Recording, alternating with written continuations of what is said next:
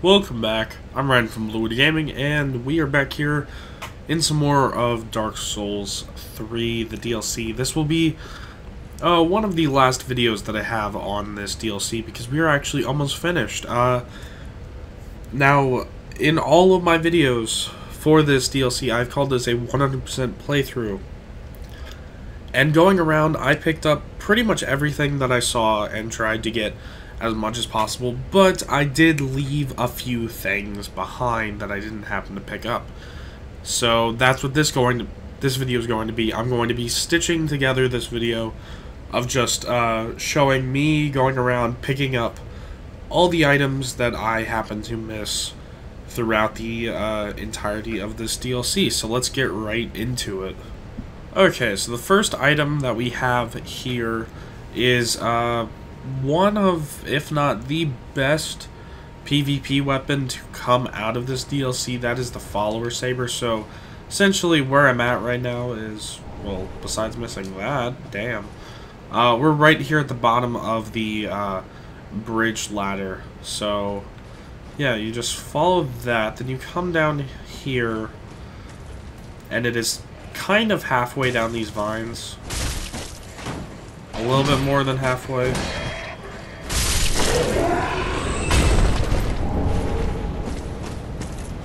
Jeez. The follower set is something that I'm not going to be showing all of, probably.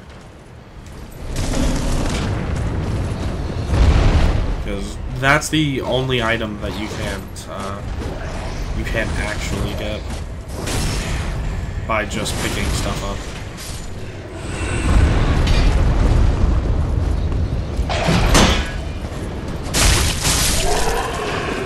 So, it's actually really close to right here. You will see it is the branch right up where that guy is, kind of. It's actually right there, right above where my head is. So the way to get it is right up over here. Then you jump down right there. And there's the Follower Saber.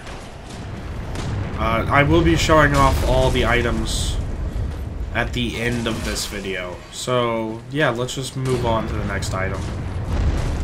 Okay, so on to the next thing that we need to pick up. Yes, I am actually using the Follower Saber right now. It's pretty much just another straight sword. This is a whole area that I kind of miss. Now, we are here at the chapel bonfire. That's where the boss is, down there. Still slightly sick, because I record most of these videos in one day. But, going back down into the basement where all these flies are, coming down here, running all the way across. I already killed mostly everything here. So over there, right above where my head is where you would come into this place. Over here was the first invisible wall. You actually had to hit it to open it up.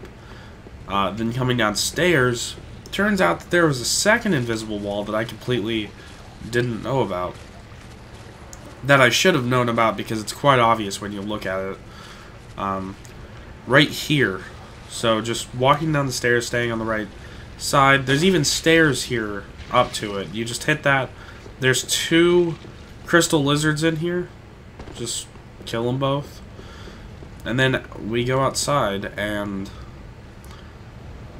we can actually climb down some more branches and roots. So let's actually see, like, what's over here and everything. And there's actually, like, a whole thing over there, and there's supposedly several items down there.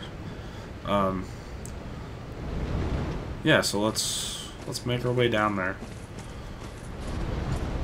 Probably should have brought the cat ring for this.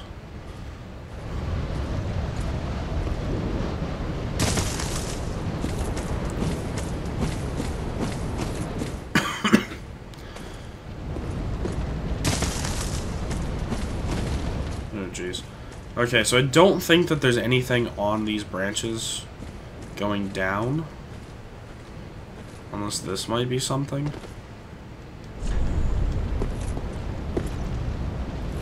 Oh. Okay. So we can get back up. Okay. I got scared there for a second that we wouldn't be able to get back up on these branches.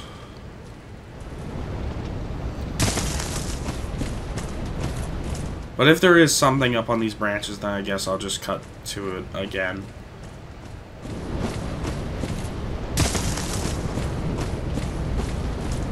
Alright, then there's our first item. And you know what this is actually reminding me of right now? This is reminding me of the Priscilla boss fight room. Okay, so there's the Pyromancer's Parting Flame, which is the new version of the Pyromancer's Flame. And then some Homeward Bones. Okay, and my character didn't even... I didn't even tell my character to do that. Then the thing is, apparently there's a fight here.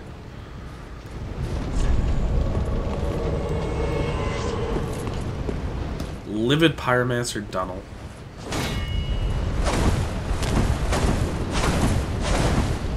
Jeez, dude, just rolling around.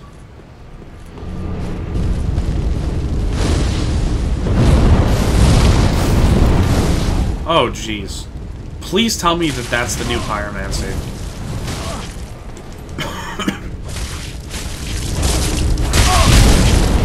This dude's not really that dangerous. Oh yeah, I forgot. They have Estus. Jeez. The Chaos Flame. That's actually something that not enough people use, the Chaos Flame.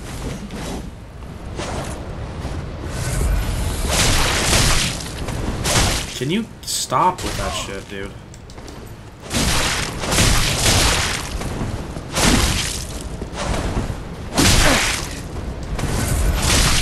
Really? Oh, he's out now.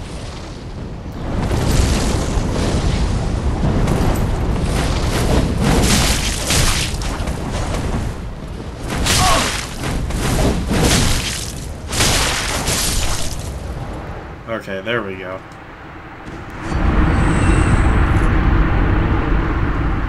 And then we get the floating chaos. I don't know if we can actually go up anywhere. Because from what I know, it's only these two things that we can get here.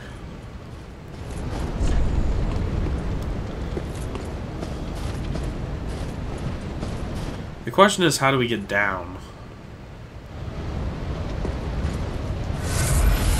Because I have no idea how to get down. Actually, can we just jump off like before?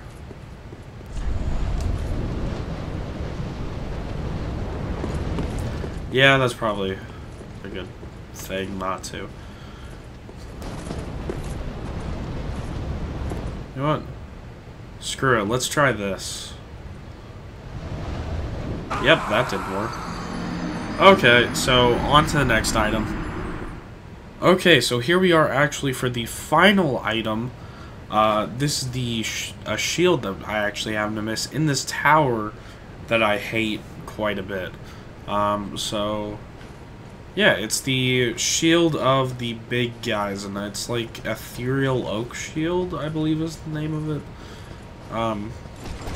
But these Milkwood Knights are the people who carry that shield. So I'm just gonna run past them.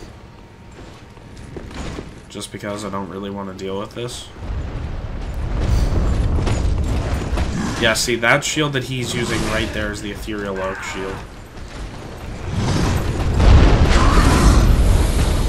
And I'm just going right on past this.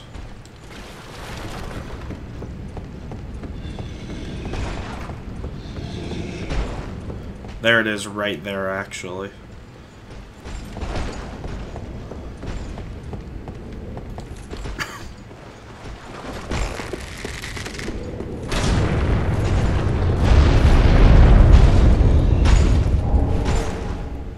there we go. So now I'm going to go back, get kind of everything organized, and then I will be showing off all of the items in the DLC. So here we are now back in Firelink Shrine, and I now have every single item except for one, actually, from the DLC. The only item that I don't have is the one that you have to soul transport the in a new game plus. I don't have that weapon, but I have all the other weapons. So let's just go through right now what they actually look like. Starting with the shields, I do have my basic stuff in here, so you will see that. But 2 shields in the game. The basic follower shield, as you can see, looks kind of okay. A realistic wooden shield, I would say. Then the one that we just picked up, the ethereal oak shield, a bit more wear on it. I would have liked that to be a bit more pristine, but both of I'm actually okay with the ethereal oak shield. Doesn't protect as much in magic and fire as I would like, but its lightning and dark resistance is fine. Follower shield is something that I would definitely just not use, because every shield that I use, one of my requirements for it is that it has 100% physical resistance, and as you can see, for the shield that I use normally, it has that 100% physical resistance, and it has some of the better stats that you see normally in PvP. Now, if people start going to like lightning and dark builds, then this ethereal oak shield could be okay. Moving on, let's actually go into some of the weapons, starting out with Valorheart. This one, as you can see, it's like the Roman Gladius, I believe it's called. It's just the short sword that the Romans would use in their fighting. So basic short sword, attack animations when it's one-handed, but when we two-hand it, you actually get the shield, and then you get this cool kind of hitting with both the shield and the sword together. Then the heavy attack is just another thrust. And then when you go and use the this is the stance that you can go into by holding down the left trigger. And with this, you poke, you can you just do a poke, or you do a shield bash. But yeah, pretty decent. I might have to see how it's how it does when it's like this, doing that attack. If that does enough damage, then I might use it. One thing that I don't like, though, is the shield does not have 100% physical resistance. The thing, though, is if it did, then it would be overpowered. So, yep, just moving on to the next one, Onyx Blade, the one of only 3 weapons that I can't actually use. So, yep, normal greatsword moveset. Its special thing is that when you're two-handing it and you press the weapon art button, if you have the right stats for it, it will imbue the blade with dark, so you do extra damage. So that's pretty decent to have a kind of a weapon buff built into your weapon that you can use when you need it. Moving on, we have actually something that I've already brought up to pretty high levels. This is the Follower Saber. Basic short sword moveset. The thing that I noticed right off the bat is it's charged one-handed L2, well R2, doesn't have you do a full twist. Like, here, I'll show it again. Your dude's body twists halfway. Now if I was to switch to, say, the Dark Sword, which it'll turn into the Dark Sword here in a second. Okay, there we go. Using this one, as you can see, it does the full twist. But that's just a really small thing. The thing that is so amazing with this one is when you two-hand it, this is the weapon art.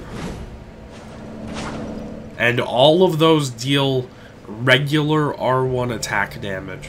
So, if you hit somebody with all those, that is 4 hits in very rapid succession that you can add on to with more swings when you're finished. So, yeah, pretty good in PvP so far. Moving on, we have the Crow Quills. The Crow Quills. I feel weird saying that. Something to notice is that when you two-hand it, when you're holding that in your hand, you're actually holding 4 blades. It's not just like an actual fist weapon, you're holding 4 individual blades in between your fingers. Now let me just sit down to get my MP back. But its special ability, you throw some darts. Now this is actually pretty decent for the people that already use thrust weapons, because most of the time they have to finish off a fight by actually throwing darts or something, and now they have that built into a weapon. And the L1 that you're seeing me use right now is not that bad. So now let's move on to the next one, just the Milkwood Battle Axe. Pretty bad, actually.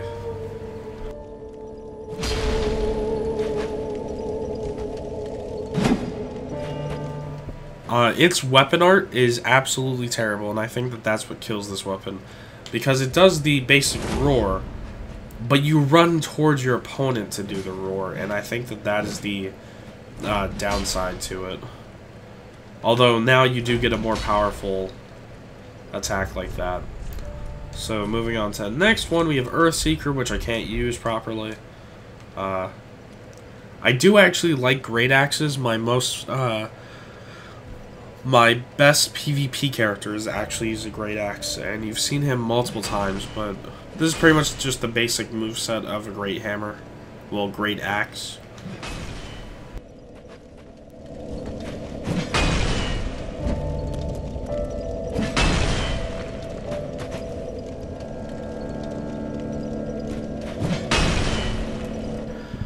And the weapon art on this one, when you thrust it into the ground, it actually causes like an earthquake that deals some okay damage if your opponent's stupid enough to get caught in. I don't think that this will replace the weapon that's already on my other character, though.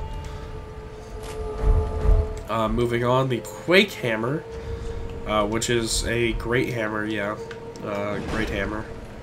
Pretty typical Great Hammer moveset. I actually might try that out on this character, because if you can hit somebody with its weapon art, it actually does quite a bit of damage. And I kind of like this one. I just have to test with it some more, and I think that this character could use it. Moving on, we have the Follower's Javelin. Okay, there we go. Now it's the Follower's Javelin. Just basic spear. Seems to be a little shorter. I actually haven't tested out the... Oh, it throws it. That's not that bad. I don't know. That could be like a way to catch your opponent off guard by throwing it. I wonder how the damage is on the throw. If the damage is like an R1 or similar, then it might be pretty decent. But I don't know, that does leave you pretty defenseless for a while, so I'd have to see some more of that. Moving on, we have the Great Scythe that I've already shown off. I already said that I really like this weapon. The thing that this that this scythe does that a lot of the other scythes don't do is this one actually like attacks somewhat fast. Like that was 3 attacks. That's a pretty wide sweep. So it's gonna hit most anybody in front of me. And I don't know, I just like that this one swings faster than all the other ones. And then you've seen this weapon art, it's just... if you get caught in that, I'm expecting it to do a lot of damage. So yeah, I really like this scythe, and I actually might change this character around a little bit if it's good enough. Next we have the Crow Talons. I've seen this weapon. It's just L1 spam like that is actually pretty deadly. And if you get caught in its weapon art, which is this, that I've seen that take off 3/4 of a person's health bar up at the 100+ level mark. So that could be pretty deadly if you're good enough with it.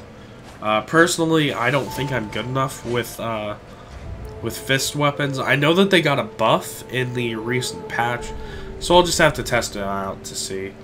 Then, moving on, we have the bow in the game. This is a great bow.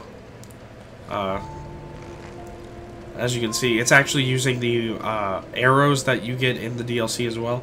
Sadly, though, the arrows don't explode. I would have kind of liked that if the arrows explode. So, yeah, that's what it looks like. Not too bad. It's mostly just physical appearance of how you like the look. Moving on, we have the Pyromancer's Parting Flame, something that I actually can't use because it requires intelligence as well. As you can see, a bit more of a flame. Let me put my normal Pyromancer's Flame on. As you can see, a bit more of a flame. It's meant to be used in the offhand.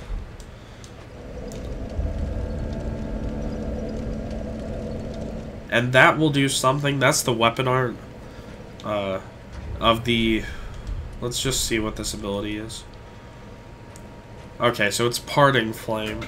I actually don't know what that does. And I don't have the weapon stats to actually be able to use it. So, the final one is the Follower's Torch. There's good and bad about this. The good part is it actually can be used as a decent weapon.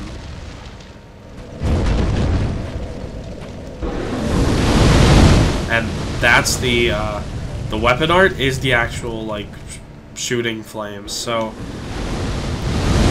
who knows? There might be a competitive torch meta.